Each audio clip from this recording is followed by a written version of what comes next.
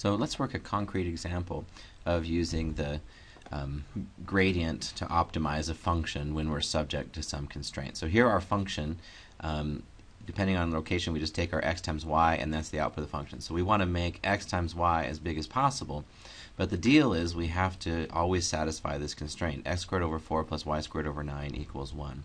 Now you recognize that as the equation of an ellipse, so let me graph that ellipse. Here's our ellipse. You see that it's from -2 to 2 in the x-axis and from -3 to 3 in the y-axis, just like you'd expect from your experience with ellipses. Now, so we have to stay on this pink line, and we need to make x times y as big as possible. Now, we could think about maybe some level sets for this function. If x times y is equal to 0, that could happen, f of xy equal to 0, that would be x times y is equal to 0. That would happen either all along the x-axis, right? Because if the y value is 0, then x times y is 0, and if the y value is 0 on the x-axis, or anywhere on the y-axis as well. So here's the 0 level set.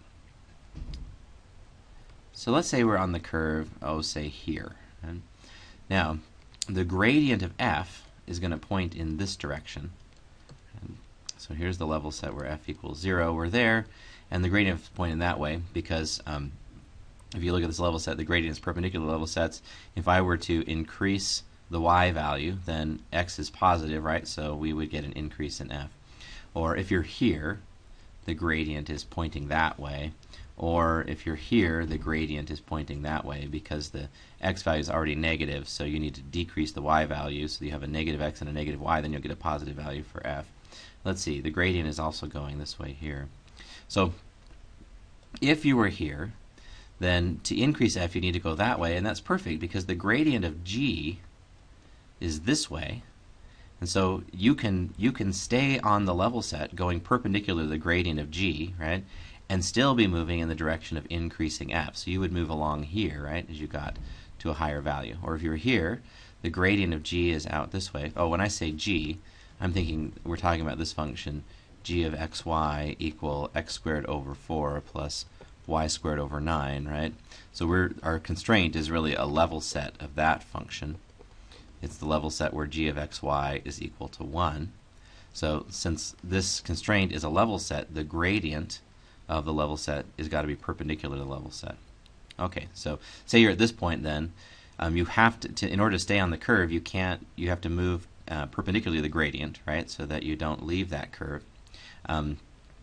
And in order to increase f, you have to go this way, which happens to be also perpendicular to the gradient of g. So the gradient of f is perpendicular to the gradient of g. This is perfect. You can just keep moving this way and increasing your value of f. Or let's say you're here, right? The gradient of g is this way, and the gradient of f is that way. As long as you can move at least partially in the direction of gradient of f, then the directional derivative is positive, and so you'll be increasing the value of f as you travel that way. Same deal here. The gradient g is down. The gradient of f is that way. So you can move in the direction of the gradient of f and still be moving perpendicular to gradient of g. So that would say you can increase f and still stay on the level set. So let's put on another level set. This is the level set where f of xy equals 1. Okay, so on this level set still, let's say you get to this point. Now you've increased your value of f from 0 up to 1. Now the gradient of f is pointing this way. The gradient of g is pointing that way.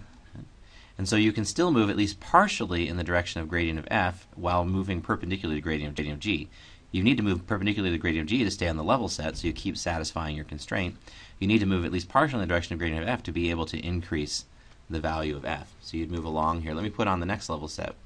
So I put on the level set f of xy equals 2. So I guess I could have chosen like 1.1 or any other value, but this is just a higher level set. So you can see that we would keep moving along here to this level set. Now the gradient of f is this way. The gradient of g is out that way. You can still at least partially move in the direction of gradient f while moving perpendicular to gradient g, so you can still get increase. Or let's say you're back here, right? You can see the gradient of g would be perpendicular to that level set. The gradient of f would be perpendicular to this level set. So it's possible to move perpendicular to gradient g. In other words, it's possible to stay on the level set while still moving at least partially in the direction of gradient of f. If you can move in the direction of gradient of f, you're going to get increase in f, so you can move along here. Watch what happens, though, when we get to the level set where f is equal to 3. When that happens, the gradient at this point here, and we get to that level set where this is the level set where f of xy equals 3. At that point, the gradient of f and the gradient of g, although they might have different values, they are aligned. So the gradient of f and the gradient of g are both pointing in the same direction. In other words, the gradient of g, you could say, must be some scalar multiple, or the gradient of f must be some scalar multiple of the gradient of g because they're both aligned. At that point where they're aligned, then if you stay on the level set, you're going to have to be moving perpendicularly to gradient f, but since those are aligned, you're also going to have to move perpendicularly to gradient, or let's see, to stay on the level set, you've got to move perpendicularly to gradient g, but then if you're moving perpendicular to gradient g, since that's aligned with gradient f, you're also moving perpendicular to the gradient of f, which means you can't get any increase.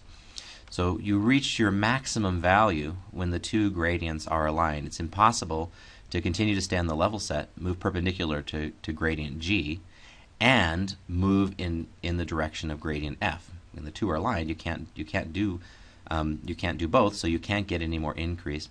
Or also on the other end, you can't get any more decrease in that case. So really, the condition for getting to be at a maximum is that the gradient of f has to be a scalar multiple of the gradient of g.